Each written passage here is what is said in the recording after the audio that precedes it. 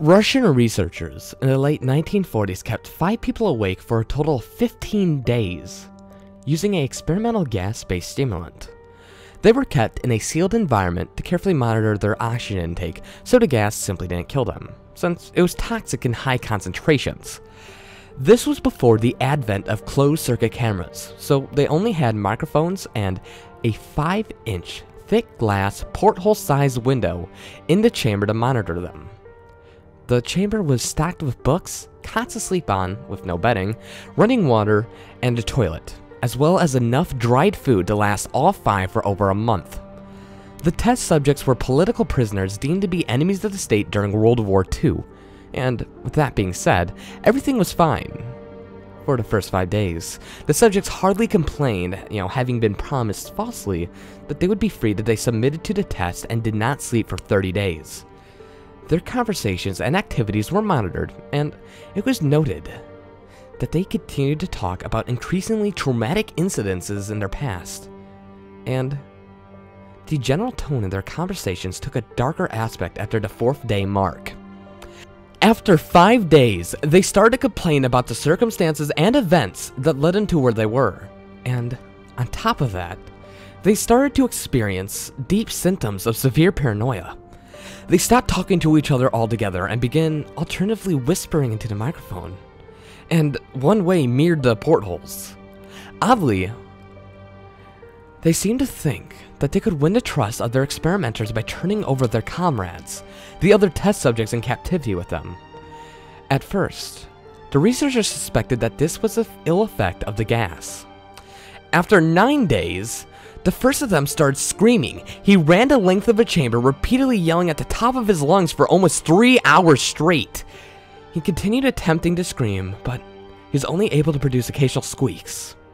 The researchers postulated that he had physically torn his vocal cords trying to scream. The most surprising thing about the behavior is how the other captives reacted to it. Or rather, they didn't seem to react to it at all. They continued whispering into the microphones until the second of the captives started to scream. The 2 non-screaming captives took the books apart and smeared page after page with their own feces and pasted them calmly over the glass portholes. The screaming promptly stopped. And also, so did the whispering. Another 3 days passed. The researchers checked the microphones hourly to make sure that they were working, since they thought it was impossible that absolutely no sound could be coming in with 5 people inside. The oxygen consumption of the chamber indicated that all 5 must be alive. But in fact, not just all 5 were alive, but rather this would be the oxygen intake if all 5 of them were exercising at a very heavy, very strenuous level. On the morning of the 14th day, researchers did something they promised themselves they wouldn't do, and that was speak into the microphone to get a reaction out of the captives. We then announced, "We're opening the chambers to test the microphones. Step away from the door and lie flat on the floor or you will be shot. Compliance will earn one of you your immediate freedom." To our surprise, we only heard a single phrase and a calm voice respond, "We no longer wish to be freed." Debate broke out amongst us and the military forces funding the research. Unable to provoke any more responses using the intercom, it was finally decided to open the chambers on midnight of the 15th day. The chamber was flushed of stimulant gas and filled with fresh air, and immediately voices from the microphones began to object. 3 different voices began begging, as if pleading for the life of their loved ones to turn the gas back on. The chamber was opened, and researchers were sent in to retrieve the test subjects. They began to scream louder than ever, and so did the soldiers when they saw what the hell was inside there. 4 of the 5 test subjects were still alive, although no one could rightly call the state of life any of them were in.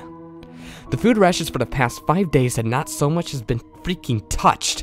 There were chunks of meat from the dead test subjects' thighs and chests stuffed into the drain of the center of the chamber, blocking the drain and allowing 4 inches of water to accumulate on the floor.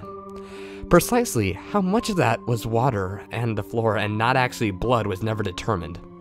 All 4 surviving test subjects also had large portions of muscle and skin torn away from their bodies. The destruction of flesh and exposed bone on the fingertips indicated that the wounds were inflicted by hand, not with teeth, as the researchers initially thought. Closer examination of the position of the angles of the wounds indicated that all of them were self-inflicted.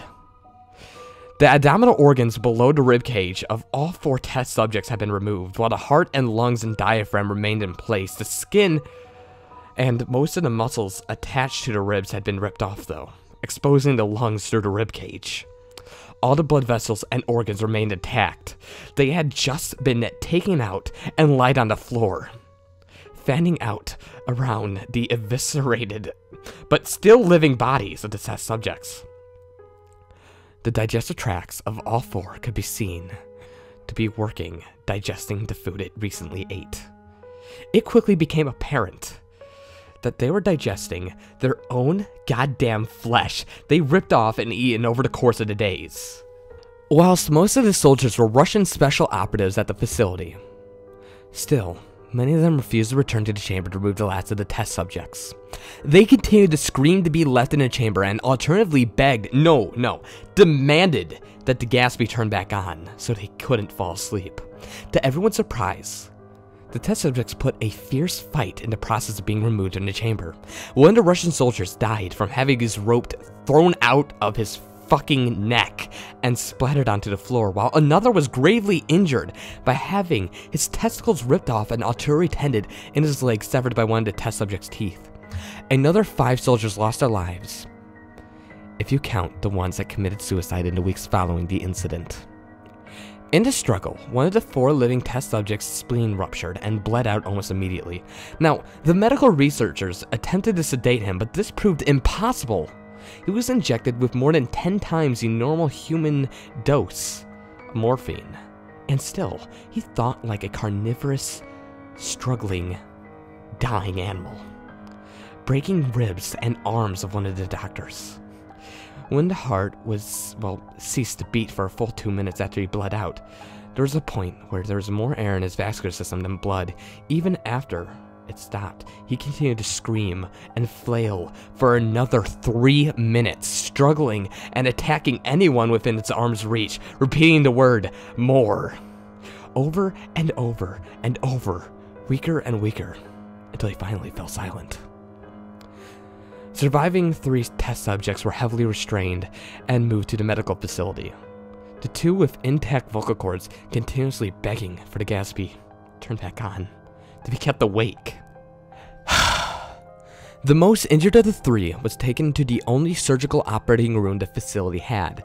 In the process of preparing the subject to have his organs placed back within his body, found that he was effectively immune to the sedative that they gave him to prepare him for the surgery. He fought furiously against his restraints. When the anesthetic gas was brought out to put him under, he managed to tear through most of the way through the 4-inch wide leather strap on his wrist, even though the weight of a 200-pound soldier was holding his wrist as well. It took little more anesthetic gas than normal to put him under. And the instant his eyes fluttered and closed, his heart stopped.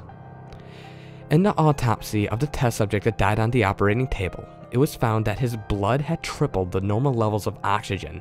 His muscles that were still attached to his skeleton were badly torn, and he had 9 broken bones in his struggle to not be subdued. Most of them were from the force of his own muscles that he had exerted on them. The second survivor had been the first of the group of 5 to start screaming. His vocal cords destroyed, and he was unable to beg or object to surgery. And he only reacted by shaking his head violently in disapproval when the anesthetic gas was brought near him. He shook his head yes when someone suggested, reluctantly, they try the surgery without any anesthetic, and did not react for the entire 6-hour procedure, replacing his abdominal organs and attempting to recover them with whatever in the hell remained of his skin. The surgeon presiding stated repeatedly that this should be medically impossible for this patient to still be alive.